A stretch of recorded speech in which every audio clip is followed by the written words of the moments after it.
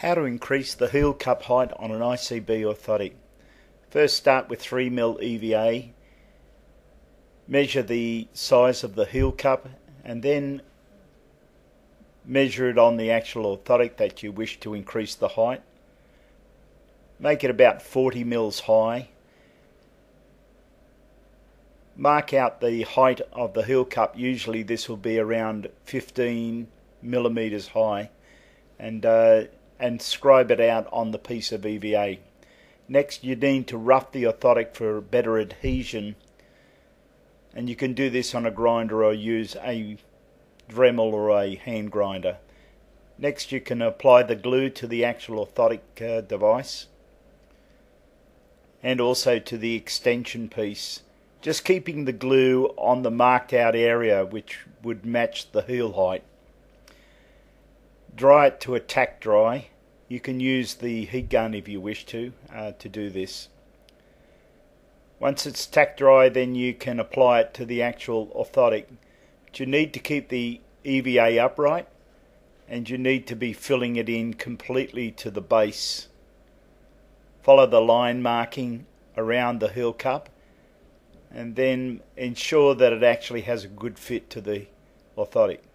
Next, you can trim the heel cup to about 25 to 30 mils and grind the bottom very gently to remove any extra EVA.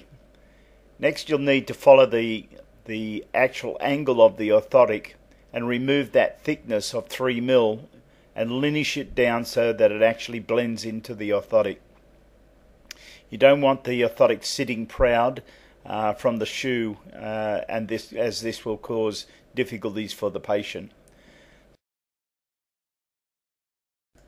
Next, you need to square off the extension and just ensure that it has a nice fit, and then remove the edges, just round them off so that it's not sticking in the patient.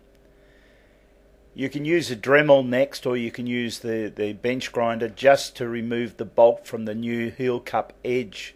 You don't want it to be 3 mils thick. You want to actually have the edge thin so that it feels comfortable for the patient.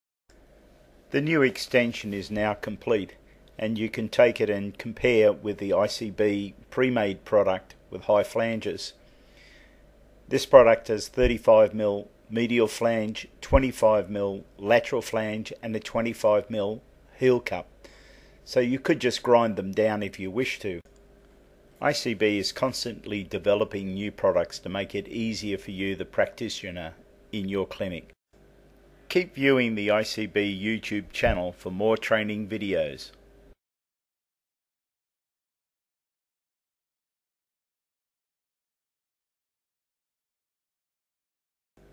Keep viewing the ICB YouTube channel for more training videos.